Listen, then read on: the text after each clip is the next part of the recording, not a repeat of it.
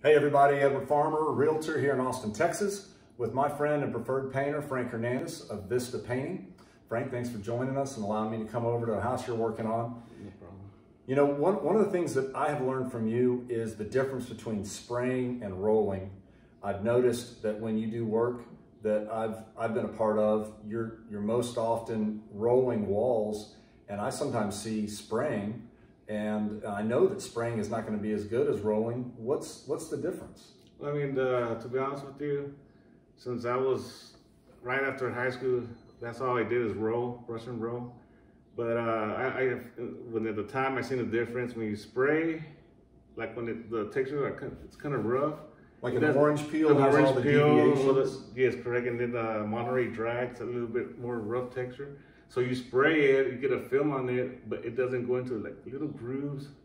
So a lot of times you gotta spray, it gives you a good base, and then come back and roll it so you can cover all the little... That's right, that's what you told me on new homes. That's why they're always spraying, because that's the first time the wall, yeah, it's a lot quicker. Has seen it. It's a lot quicker, but at the same time, it's not 100% finished. So that's why somebody, I don't know if you noticed on new homes, the guy's coming behind the sprayer with a roller to cover up all the little cracks, gaps that the spray doesn't cover. So you like to roll the walls because of the deviations in the different textures. And then I think you've said that you'll spray the ceiling because it doesn't have those deviations. Right.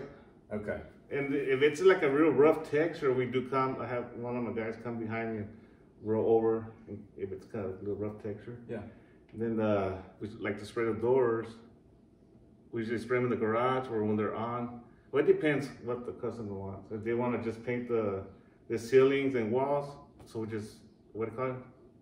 Mascarity, and spray the ceilings and then just roll the walls. If it's two color, especially. You know, one other question, just to keep this going a little bit longer, is the amount of time it takes when someone is living in the house versus a vacant house. We're in a vacant house today.